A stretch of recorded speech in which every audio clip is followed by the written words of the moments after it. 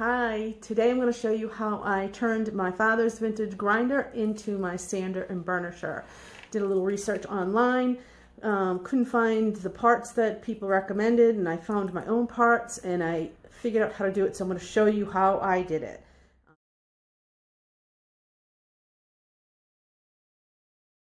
I already removed some of the screws out of here, so just to save time, but there were a few of these little teeny screws.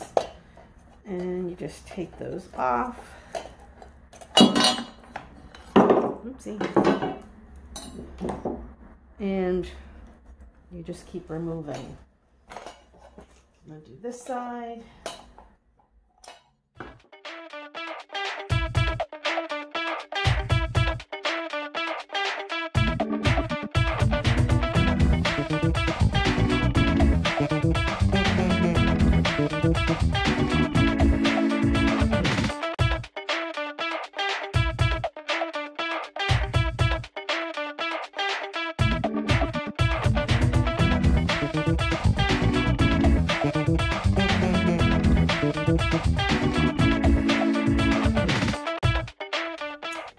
Now that I showed you how to take this apart, I'm going to show you how to put the parts on and what parts to buy, and explain a little bit about why I bought these parts.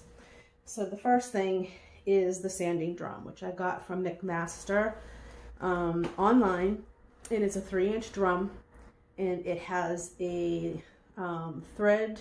It's threaded, so it goes on to the end, and it's the same size as whatever this thing is called, these around this.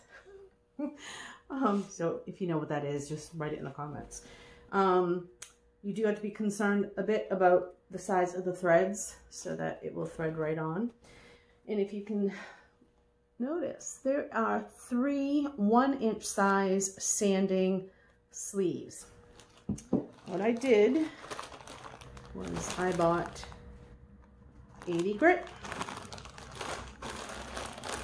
I bought 120 grit, and I bought 320 grit. So they're all 1-inch size. They slide right on here, and I have them set up so that I can run the strapping down each one. So that's it. So easy. Tighten it up with a bolt thingy. Excuse me. Again, I don't know the names of things. So that's from McMaster. This is from Pro Edge Burnishers. He makes these wood burnishers with a coupling that just slides right on to the end, and with the little Allen wrench gets tightened. So that's it. So I'm going to pause and then I'll do a test run, because I just got this burnisher in the mail today, so let's try it out. Okay, so I have a little test piece of leather. I beveled the edges with a number 3 beveler. Just wet it.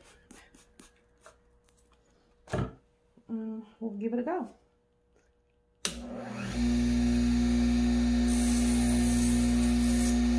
I am putting very little pressure on.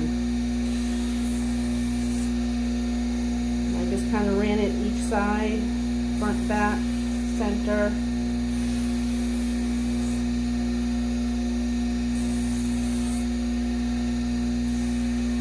I gotta tell you, when I first tried the sanding drum, I must have sanded off a good 1/8 of an inch off my leather, and there was almost nothing left.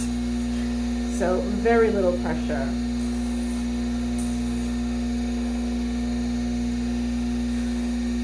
And even pressure. It's already feeling really nice.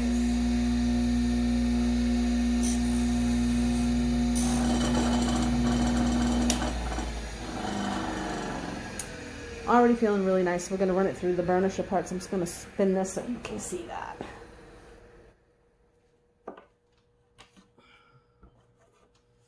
And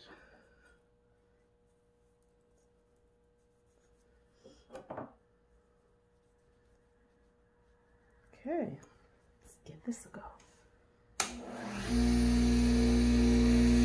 Now I am applying more pressure here. And what's really nice about the Burnishers is all these different, oh my god, this is so nice. There's all these different size grooves that you can use depending upon what you're doing and the project you're doing, the size of the leather you're using. Okay, yeah, that's pretty much it. I mean, I could have, actually I can go right back over here, I suppose. A couple of rough edges on this end. I'm just amazed. Like, this is just unbelievable. I cannot believe how much easier this is than the old way. The old way was by hand, 3 different grits of sandpaper. Craziness. Yeah. This is unbelievable. Unbelievable. It's so smooth. And I barely did anything. This is awesome. Oh my goodness. So, I'll tell you, the parts probably came to about $100, $110. The Burnisher was $58.99, I think, and that included free shipping. McMaster was, I think, but somewhere between $50 and $60.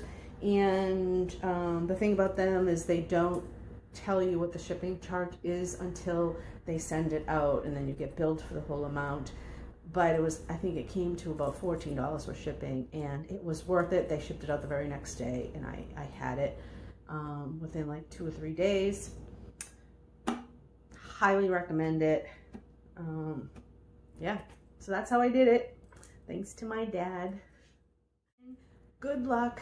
I hope you have much success if you do try this. Again, I'll put all the information with the parts and the part numbers in the comments and in the description. Okay, thanks. Peace out.